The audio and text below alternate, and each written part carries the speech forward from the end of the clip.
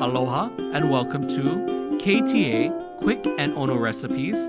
I'm Chef Grant Sato, and today I'll be preparing for you Sablefish Namban. Dust the sablefish fillet with the potato starch and deep fry in oil heated to 325 degrees Fahrenheit for 4 minutes. While the sablefish is frying, place the chicken stock, ketchup, sugar, and vinegar in a small pan and quickly bring to a boil. Thicken with the potato starch slurry and set aside. When the sablefish is done frying, remove it from the hot oil and place it directly into the sweet and sour sauce and flip the sablefish over to coat both sides of the deep fried fillet and place on a serving plate. In a small bowl, combine the mayonnaise, chopped boiled egg, dill pickle, and sweet onion to form a tartar sauce.